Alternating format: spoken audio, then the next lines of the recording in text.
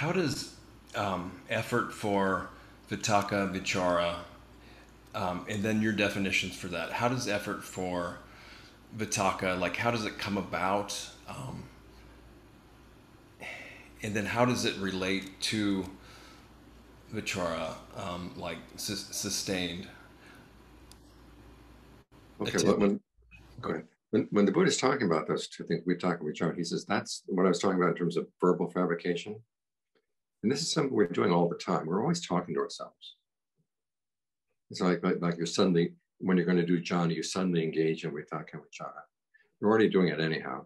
The question is, how can you take these activities of the mind and devote them to your meditation topic? And so in this particular case, the vittaka or directed thought was, okay, I'm going to try to keep the breath in mind and I'm not going to focus on any other topic. If I do wander away, I'm going to bring it back. Wandering, bring it back. That's vittaka. And then vicara, evaluating, is how does the breath feel? Does long breathing feel good? Does short breathing feel good? Deep, shallow, heavy, light. Once you got it breathing, it feels good. How do you maintain it? Again, you're talking to yourself. Once you're maintaining it, how do I let it spread so I can get the most out of it? So I can get a sense of full body awareness. It feels really good. And then again, how can I maintain that? And once you get so that you're there, okay, then you can drop it and just be with that sensation, full body breath,